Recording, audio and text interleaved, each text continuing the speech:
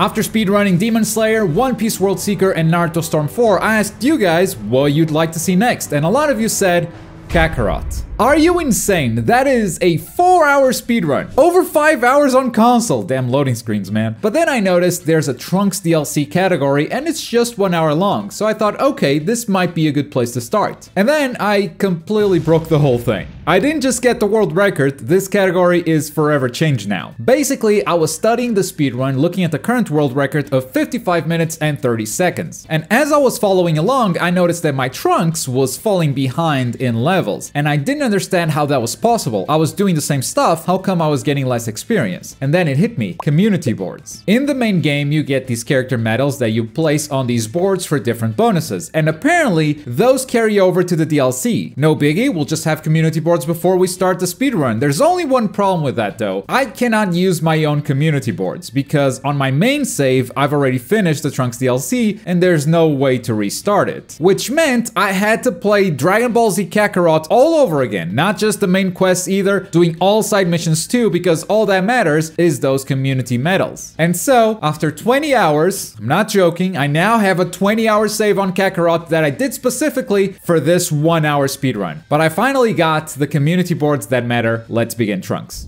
The whole speedrun essentially has two types of cutscenes that you gotta look out for. There are the skippable cutscenes that you just press start and skip, and there are dialogue cutscenes where just hold square to fast forward. We start with some training with Gohan, and this serves as the perfect example of the meta in combat for speedrunning. Basically, we want to hit our opponent with as many body blows as possible. Body blow is a fast ability that leaves the opponent right next to you and deals a bunch of stun damage, so you can basically loop it with the right timing. Once the opponent is stunned, they take more damage, so that's the time to dish it out. Pretty simple. The fight's over, it's time to set up some of our specials. Equip the Masenko, equip some passive buffs, and level up our body blow. Also important, equip body blow on Gohan and 3 passives. I go for Supreme Power to deal more damage to stunned enemies, Battle Instincts to deal more damage to enemies of a higher level, and Brick Wall to gain armor during Surge. Remember this one? It will be important later. We fly to the next cutscene while Gohan asks Trunks a very important question about his mom. By the way, how's she doing? I see what you're doing there, Gohan. This next fight ends when you stun one of the androids, so it's body blow time. After that, it's time for some more training. Dinner with Gohan.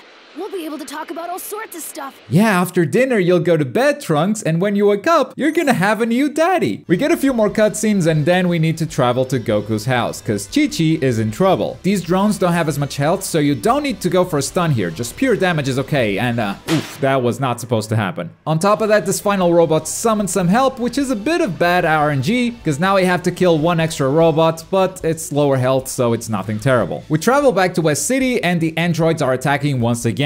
We start by stunning 18 while looking out for 17's attacks. Once that stun is over, we go into Surge, which gives us super armor if you remember the passive that we equipped earlier. That allows us to stun both androids at the same time while they are attacking us. And while the Surge is still active, we're gonna delete Android 18 by spamming some Masenkos. And now, it's a simple 1v1 against Android 17. We skip the cutscene where Gohan loses his arm. Trunks is a bit depressed by the whole thing. He can't even leave the underground lab properly, god damn it. So we level up some talents to cheer him up. Gohan thinks you need a break, so he suggests we go fishing, and this is the most RNG part of the whole run. We need to get 3 fish, and the first one was pretty fast. The fish spawned pretty close to the fishing pole, and that's what we want to happen. Second fish, also very close, we're getting lucky. By the way, you only need to get the right buttons here, the timing does not matter, but you do need to hit the right button. Third fish, also good. We're in luck, this is the run. The final training session with Gohan is pretty similar, but this time we have Surge, so we can spam Masenko to finish him faster. Gohan knocks out Trunks and goes to fight the androids on his own and what's probably the most annoying android fight. We don't do things very differently, but after going through a full stun phase on Android 17, we have to switch targets, because otherwise 17 will just run away and you'll waste a bunch of time. And we have to do the same after a stun phase on 18, so you can't focus down a single target in this whole fight. We tank a lot of damage while in Surge to speed up the stun, so if you're not careful, you can actually die during this fight, completely ruining the run. But we did pretty well this time. Gohan goes all out in an unskippable cutscene, and and then he's completely worn out and waiting for the androids to finish you off. As far as I know, there's nothing you can do here to speed up this phase. You just gotta wait and hope they finish you fast, and they never do. If it's any consolation, we're already over halfway done with the speedrun. Trunks finds the body of his new daddy, gets really angry, turns Super Saiyan, and we get a time skip. Teen Trunks goes straight to Chi-Chi to find the material that Bulma needs for her time machine. Because Trunks is grown, he now has access to the best ability in the game, Burning Attack. If you don't believe me, check out these robots. That's good range, that's good damage, and it comes out pretty fast. I do make the mistake of turning Super Saiyan. I should have just kept spamming Burning Attack. Maybe I'll do that in a future run. We find the material Bulma was looking for, fast travel back to Chi-Chi because it's within the same zone, there's no loading, so it's definitely worth it. We go back to Bulma and the androids attack once again. Trunks is feeling confident because he has the Burning Attack now, and it does come in handy. We can actually focus down 17 in this fight before we fight 18, and if we're lucky, she'll get hit by a couple of these Burning Attacks. We didn't get lucky. The fight doesn't end well for Trunks, and the only solution left is to travel to the past. And so? We get a bunch of cutscenes, return to the future, talk to Bulma again. And so? We fix the past. While telling Bulma about it, we get a flashback of his training with Vegeta in the hyperbolic time chamber, and I sure hope this isn't how it went in the show, because if that's the case, I understand why Vegeta is salty all the time. That was 3 bars of health with a single Burning Attack. The androids should be no problem now, but just in case, we're gonna equip a new passive buff called Merciless, which buffs damage against lower level opponents. That's right, our 20-hour save is finally paying off. We have successfully out-leveled the androids. At first it's just Android 18, which we take care without spending the surge, and then 17 joins the fight. And this one didn't go so great for me. 18 was able to get away from the first stun because I was trying to charge meet her. I was a bit greedy. Because she did that, she went into an attack, and that allowed her to regenerate a lot of that stun bar, making this fight last longer. Everything else went pretty great though. We're on pace for world record still. Burning Attack is here to save us. The androids are down, we just need to take care of Cell now. Unfortunately, I start this fight without surge because I spent it on the last fight, so I had to do it the normal way. Otherwise, this would be over as soon as I stunned them. We can still get through it pretty quickly. Big hit dome attack, the future is saved, credits roll, we skip those, and surprise, one more arc to go through. The Supreme Kai shows up, asks you to train so you can deal with Majin Buu. So we stun the hell out of the Supreme Kai, spam some Burning Attacks, and GG. We need a better sparring partner. The Supreme Kai asks you to think of someone, and Trunks thinks of his new dad, but when he was little. You beat me up so much as a kid, how does it feel now, huh? Doesn't feel so good when a grown-up beats you to a pulp, does it? We're ready to deal with Babidi and Dabura, but we're stopped by his minions, so we open with a Burning Attack, turn Super Saiyan, surge it up, and spam more Burning Attacks. Only Dabura stands between us and the world record now, and we got 6 minutes to bring him down. We stun Dabura, and the tracking on Trunks' attacks are being just terrible, so I miss a lot of attacks during the string, allowing Dabura to go into a surge, and now we need to find the gaps in his attacks so we can throw some more Burning Attacks at him. Skip a cutscene, and it's time for phase 2, where we have permanent surge. So we stun and we burn. And on the first frame of the white screen, we stop the timer. And 51 minutes and 19 seconds, beating the world record by a whole 4 minutes. And this was on PlayStation 5, where each loading screen is at least 10 seconds longer than on the PC. So sub 50 minutes is definitely possible. But to do that, you're gonna need a 20-hour save on the base game of Kakarot, so you can optimize those community boards into giving you the best possible buffs. Everyone in this leaderboard was actually using the community boards without knowing it, so they didn't have them optimized for this. But now that you know that, it's time to push this category even further beyond. And that's how I broke the Trunks DLC speedruns on Dragon Ball Z Kakarot. But while making that 20-hour save, I did think that it might be fun to run Kakarot the full game. The loading screens are a bit boring and there's a lot of them, so I might wait for the PS5 version coming out next year, but it was fun and I look forward to revisiting Kakarot when that version finally comes out. Until then, is there any anime game you'd like me to speedrun? Let me know in the comments. And as always, thank you very much for watching. My name is Globku and I'll see you